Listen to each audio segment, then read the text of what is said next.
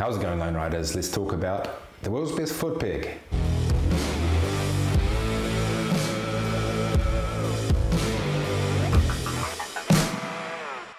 So in the last video, we talked about how we developed the foot peg to where it is now. So go back and check that if you haven't seen it. We thought that it was impossible to put everybody's needs into one peg, but we going in the right direction.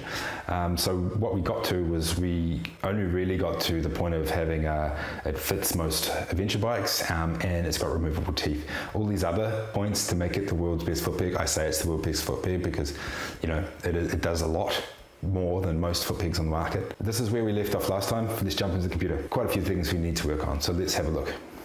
So the first thing I wanted to do was look at the size. What's the correct size? So I did a lot of research on the average shoe size in the US or around the world as well. This is just an example. And yeah, the average shoe size was in the height of the person and the shoe size.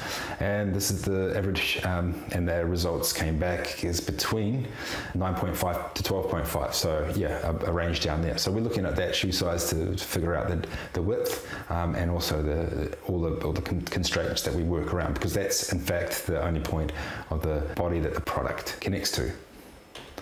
We also looked at this website from XL Avid, pretty cool, thanks for putting this up, and it just gives you a rundown of the costs and the sizes and what it's made out of, notes and stuff like this, and we put that all together into one system and decided on kind of like where we wanted to be. So we didn't want to go too small because there's no point, people need a little bit more than the OEM ones, and we didn't want to go too big either because they get in the way in the trails, and they also feedback from riders and stuff like this said, yeah, we don't want a huge peg, we want a peg that is comfortable, that we can pivot on, rotate our ball of our foot on and stuff like this, and have a kind of way more control over the bike. The bigger it is, the less feeling you can have on the pegs. So this is what we decided on. We decided on 60 by 140 mils.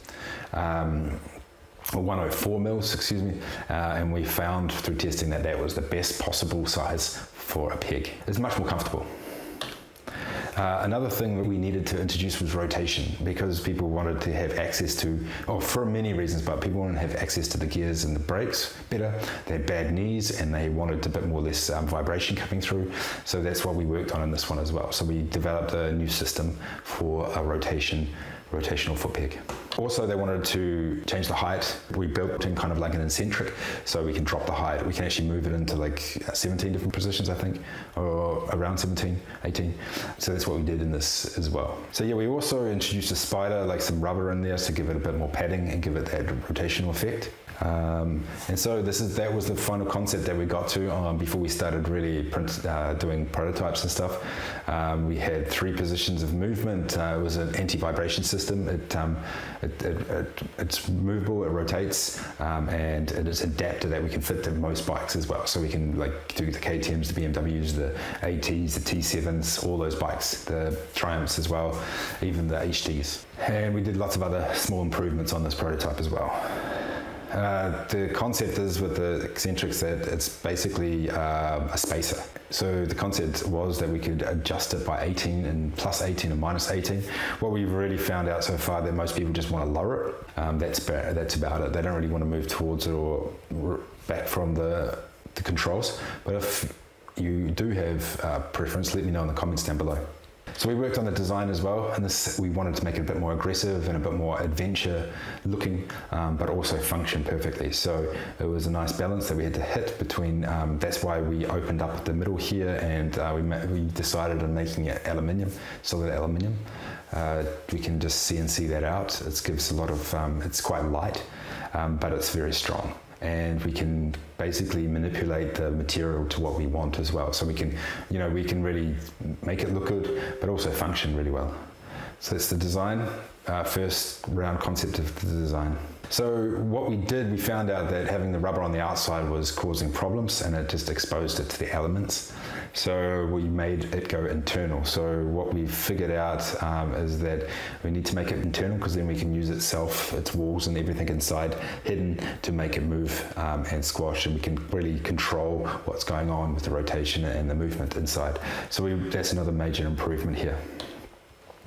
So from you looking at it from the outside, you don't actually know that can actually do anything. This was basically the the final concept that we came up with in V2 essentially. If you see here, I've like hidden the parts, made them transparent so you can actually see what's going on there. There's 4 kind of like pins that we put in there, and then you can change the shore on that. The shore means basically how soft it is or hard it is. So what we did was we tested, so I ordered these different shores here, there's different types of rubber to test which ones work, and then we came up with essentially a huge list of options.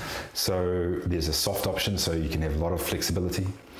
There's a medium option, which is like kind of just a bit harder than soft, and that's the factory settings that will come. We'll assemble it with medium in there.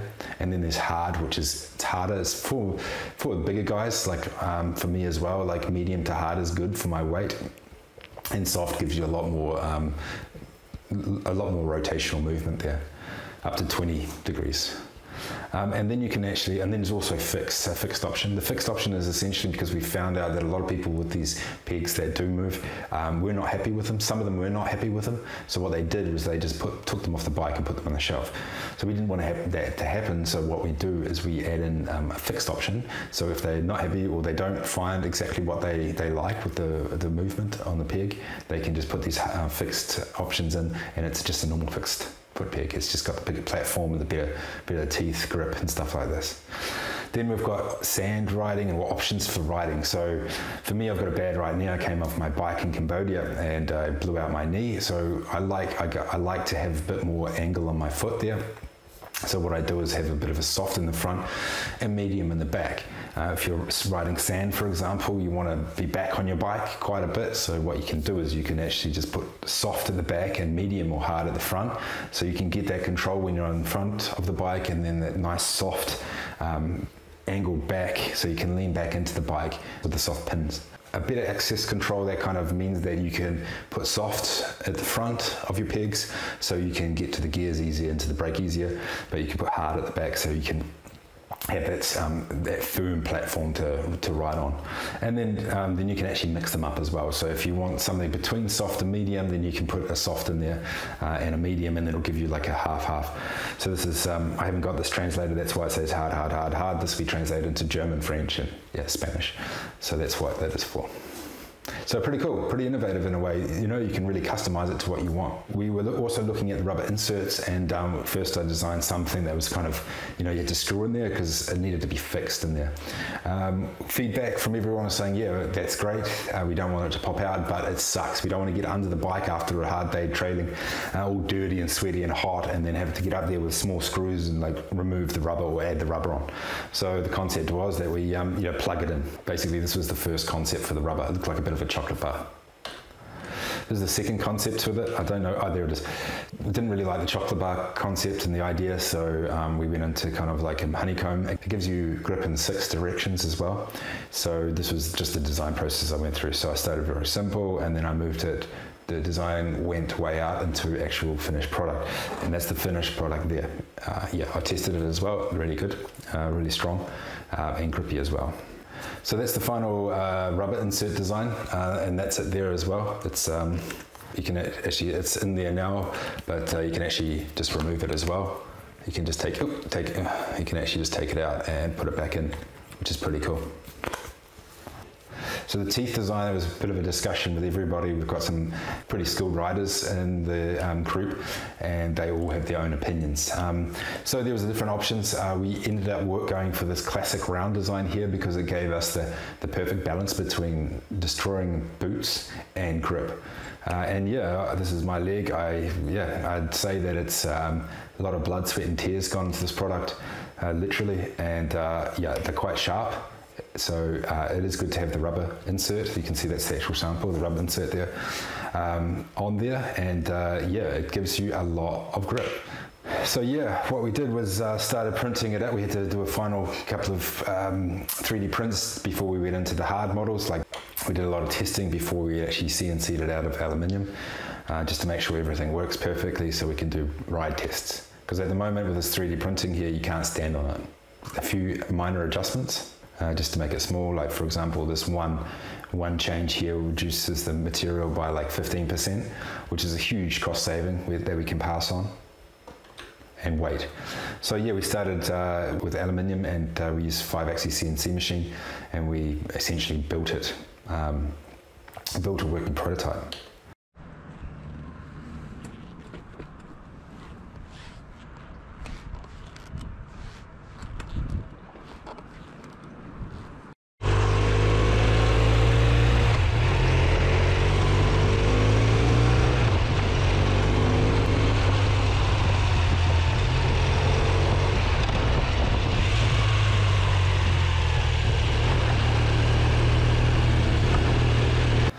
So after testing it, I drove it around, we found out that the rotation concept does not work. We failed, we needed to refine it much more. It was kind of steppy, and it was hard to, it wasn't smooth. So we had to work on that. Fitment to the bike was perfect, and also the size, way better control over the bike. It felt way more comfortable. What wasn't working is the machining tolerances, but that was a specific issue with the CNC machine. The bending of the teeth was a bit out, pretty hard to get the accuracy if we're going to mass produce this thing. So that's what we learned from it, essentially. So that's what we learned from the first one. We had to develop from this. So we got quite far, but it's actually a failed project so far. So we had to put a bit more work in to try and get that rotational feature working. So yeah, at this point we got the tested size perfect. We're really happy with the size of it. That's 60 by 104 mil. The rubber insert for boot protection, we ticked that off the box, and we made it so it's removable just with your hands, no tools needed, and extremely grippy with the six directional pattern on there. Removable teeth, so we can upgrade them or downgrade them per aggressiveness. So we can upgrade them or to something more aggressive, or make them a bit more placid and a bit more rounded, a bit more soft. Anti-vibration system, we did this with the rubber inside, and also with the rotational blocker, which is the point where people can convert them to fixed pegs if they don't like the rotation part of it, and the rotational foot peg part of it. It failed essentially. It worked, but it failed. I mean, you can't send that out. People wouldn't be happy.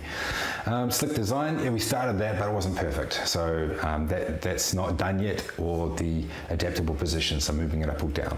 That wasn't working as well. But that's it so far. So next week we'll tell you how we solved the problem with the rotational foot peg part of it, and what solutions we came up with and how we made that better. So if you like what you're seeing, make sure you do subscribe, and leave us a comment about anything that we've talked about today, and I'll catch you soon.